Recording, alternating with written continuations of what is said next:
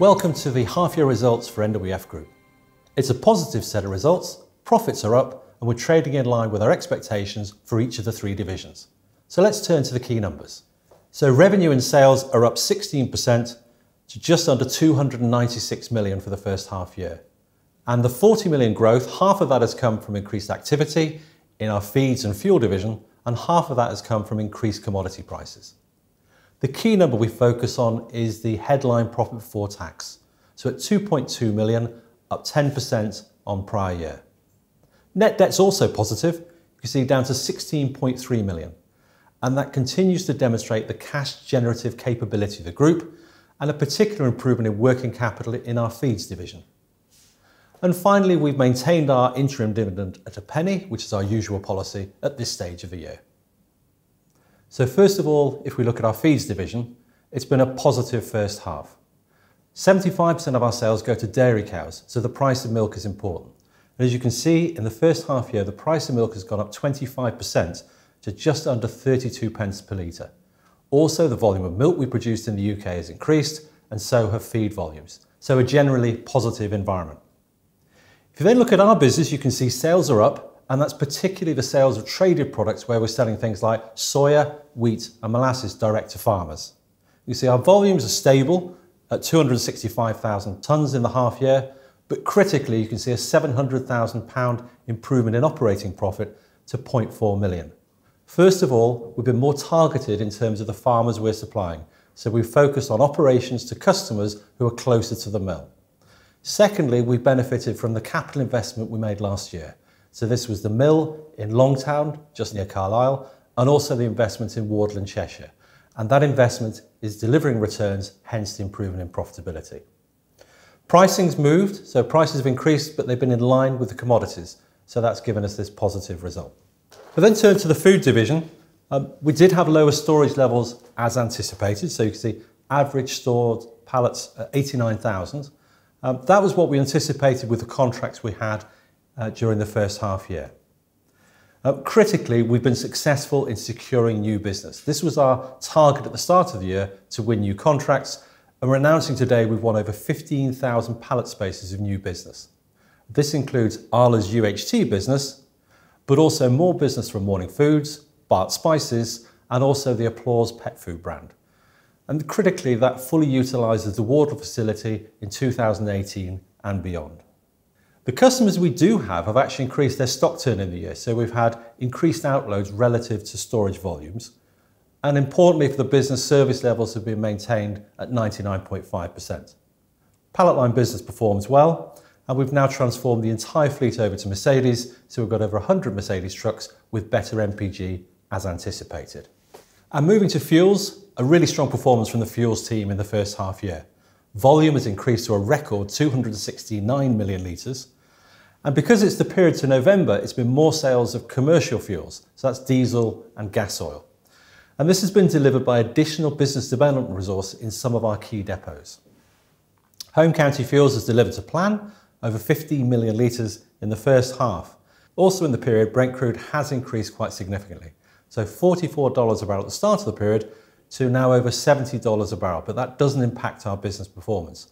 In point of fact, the price we have of oil today was last seen in November 2014. Heating oil demand has been stable. We had a warm November, but then as you'll recall, we've had a colder December and therefore a rebound in heating oil demand.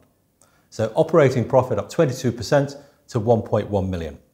The picture in the photo, just for information, is our Stoke depot where both Staffordshire Fuels and NWF Fuels cooperate. So if we now turn to the development strategy for the group, we've got a number of opportunities to grow this business going forward. Starting with feeds, you remember we feed 1 in 6 dairy cows in Britain, and the picture shows our national distribution of farming customers. We've now got our operating bases in Longtown, Wardle and Wixland to supply and support these customers. So the first opportunity we have for development is around operating effectiveness. If you think about it in simple terms, we're producing 580,000 tonnes of feed a year, and therefore if we can save £1, we'll make over £500,000 of extra profit. So there's quite a bit of leverage on that volume. The second opportunity we have is to consolidate the market further. We've made some steps in this area with the acquisition of SC Feeds, New Breed and Jim Pete, but there's further opportunities available as well. And thirdly, it's about broadening the offer to our farming customers. We've introduced some new products in the first half, including Ultra Buff and other added value products. And what these do is increase the value added to farm and improve milk yields. So really those are the three key areas of strategy for feeds. If we now look at food, the market for ambient groceries is stable. It's very much linked to population growth. We've got a full and efficient business in Wardle, supported by the new customer wins we announced earlier. The key is therefore to continue to improve and optimise the mix of customers we have and look to add value more to the customers that we have and new customers being taken on board.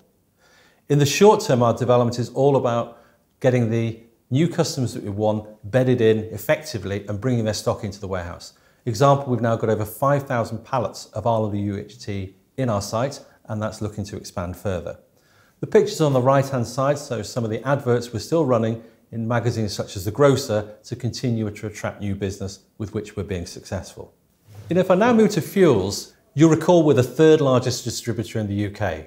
However, to put it into context, we've only got a 2% market share, and there are 150 players smaller than us in this market.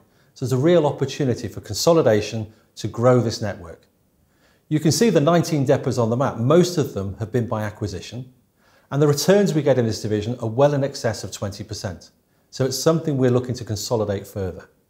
However, with all acquisitions, the success is all down to our ability to integrate them effectively. And that's what we focus on in growing the network.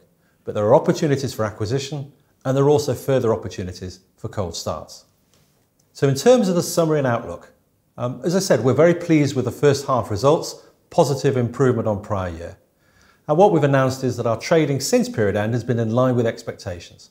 And in fact, our expectations for the full year, both in terms of profit and net debt, are unchanged. In feeds, customers continue to optimise feed utilisation with the higher milk price, although we do recognise some dairies have started to implement some price reductions. Also, with the increase in commodities we've seen lately, we have implemented some small price increases to recover that commodity increase. In food, we're focused on new customer intake, including more Arla product coming in, but also Barts and Morning Foods, as we talked about earlier. In fuels, with our heating oil, we had a strong December, as you'd anticipated, and a reasonable January. We've got significant financing headroom to support our further development.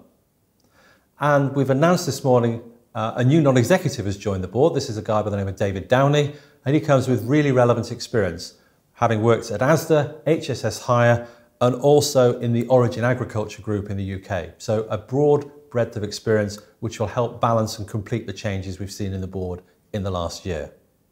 And on Brexit, there are no changes in our markets to date. We continue with some contingency planning. And as always, we continue to focus on growth opportunities, and we're confident about the performance for the full year. Thank you very much.